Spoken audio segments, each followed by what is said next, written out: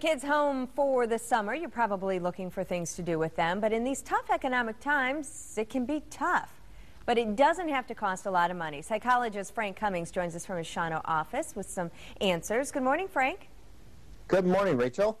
Hey, let me ask you some of your ideas about how to have some family time.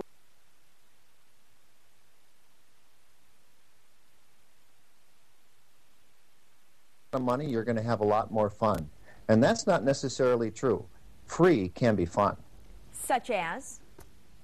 Well, some of the things that you can do is that you can just discover the world around you. There's plenty of free programs at libraries, at museums, and especially at the zoo. There's a big event coming up this weekend you're going to learn a little bit about tomorrow from Neil, but it's also sponsored by Fox 11 too. There's other things that can be done that involve a mild amount of exercise, such as going on a nature walk or going on a nature trail. And you say things as simple as cooking, getting the family together to make a meal, or going out into the garden and pulling weeds together. Just getting the family together makes all the difference?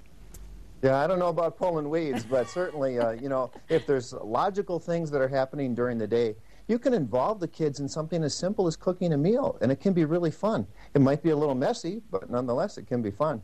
And also helping them understand how food is grown means a trip to the garden.